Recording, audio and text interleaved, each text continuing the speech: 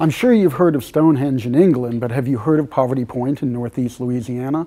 Like Stonehenge, Poverty Point is unique for many ways, one of them being its size. For example, you could literally fit hundreds of Stonehenges into the footprint of Poverty Point.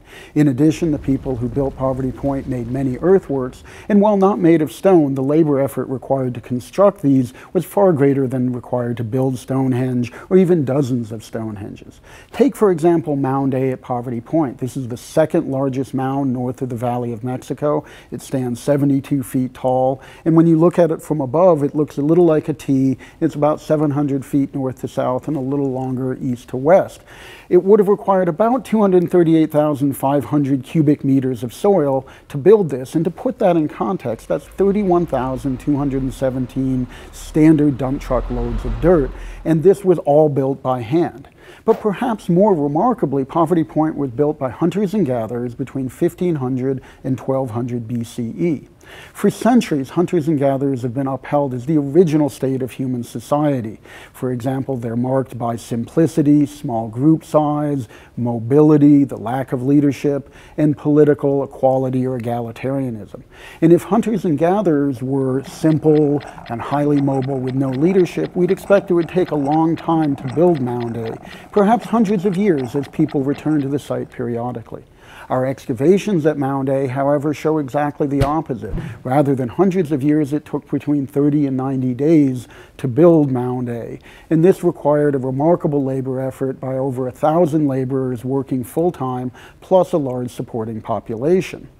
How do we know Mound A was built quickly? Well, if it had taken a long time to build, we'd expect there to be many layers in the soil, a little bit like a birthday cake. In addition, during pauses in construction, we'd expect there to be weathering of the exposed surfaces. Trees would grow, or erosion would happen from rain. Insects or earthworms might burrow into the exposed surface of the mound.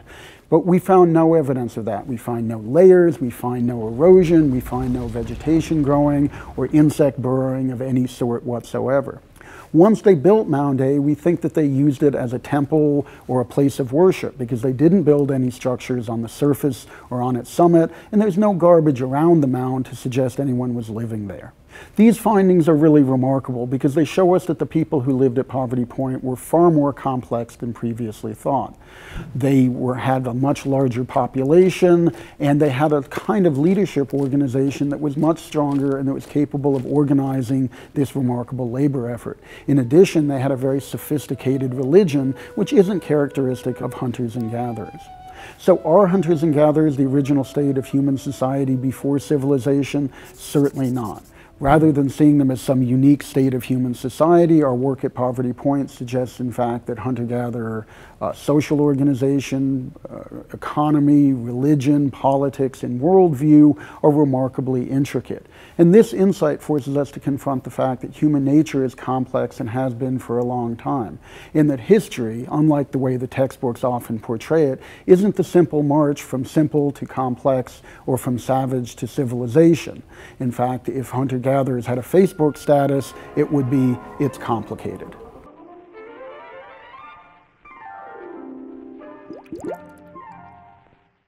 You can see this man running for 3 kilometers from Qumran with a scroll that describes his dream, his temple.